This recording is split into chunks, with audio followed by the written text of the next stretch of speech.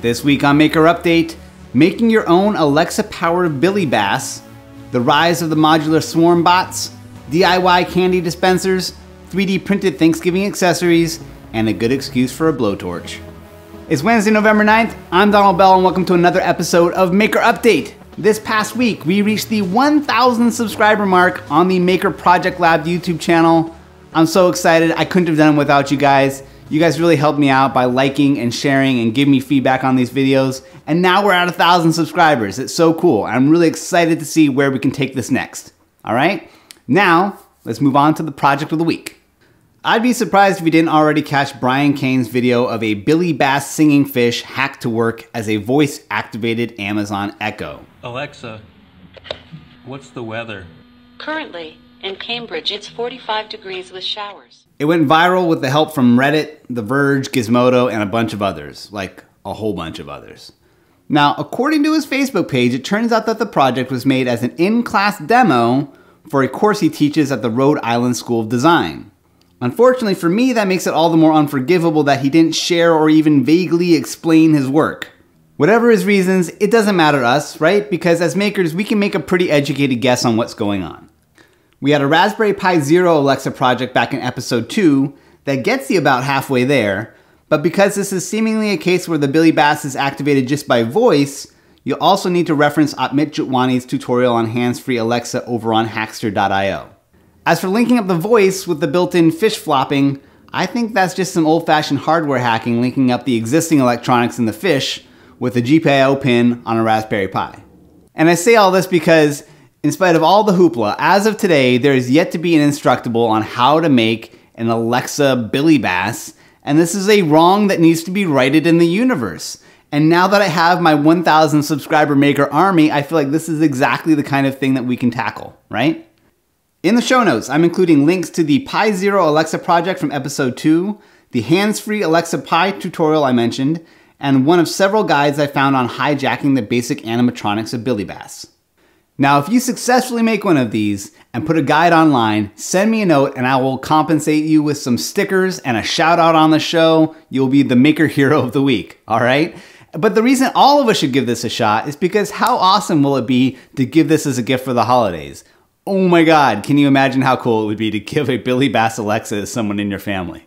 Also, just a heads up to any tech journalists out there, if you're looking for a fresh angle on a maker project story like this, talk to a maker or talk to me, Donald at makerprojectlab.com, because I guarantee you the title that's going to do better on a story like this than Man Hacks Alexa into Fish is How to Hack Alexa into a Fish.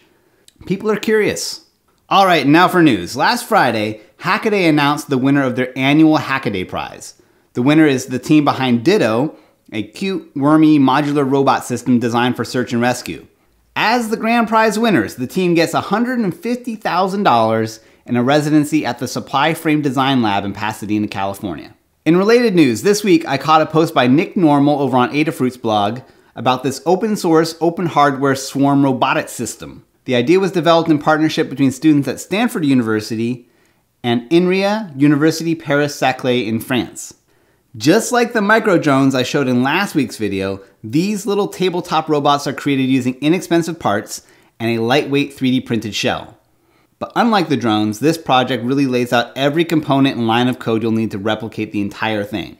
As of just a few weeks ago, they even uploaded the Gerber manufacturing file for the printed circuit board design, so you can take it and run off a small batch for your own robot army.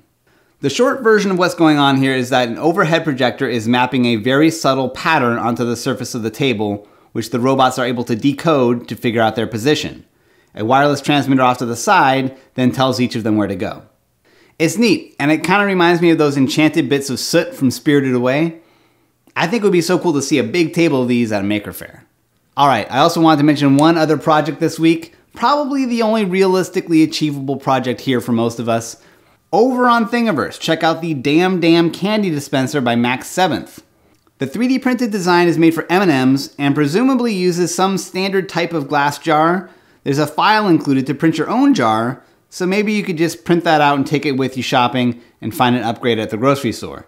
The instruction on this is practically non-existent, but the files look good and the photos lead me to believe that the results are worth the effort. Also, it's called the Dam, so it's understandable if there's a little trial and error built in, right? Speaking of 3D printing, last week, my friend and 3D printing guru Matt Stoltz found himself in the unfortunate position of losing the collar stays in his shirt right when he was heading off to a wedding. What he did, as you can imagine, is 3D print out his own. The design file for these collar stays by Hackstasy has been on Thingiverse since 2013, doing its part to keep our collars perky. Now maybe you can use it to save a collar somewhere. I also noticed that Thingiverse has updated their Thanksgiving collection, which is mostly made up of table decorations and napkin ring holders, but it could be a fun way to nerd up your Thanksgiving.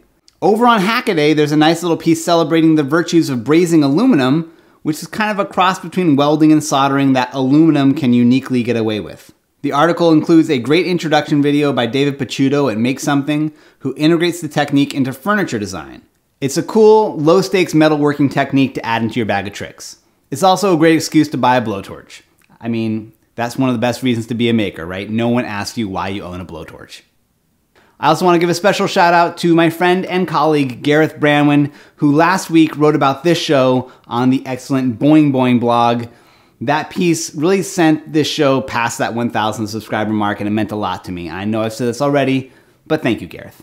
Maker fairs. There are 4 maker fairs happening this weekend. All of them are in the US. You've got one in Redding, California, Akron, Ohio, Poughkeepsie, New York, and Houston, Texas. If one of those is near you, you owe it to yourself to go out and mingle with your kind.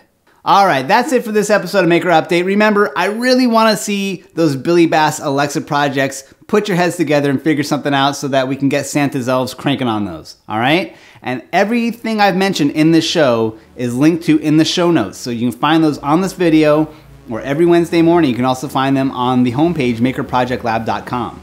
I also could really use your likes and shares and comments. Those are the best ways that I have to gauge whether or not these videos are working, okay? Thanks for watching. I'll see you next week.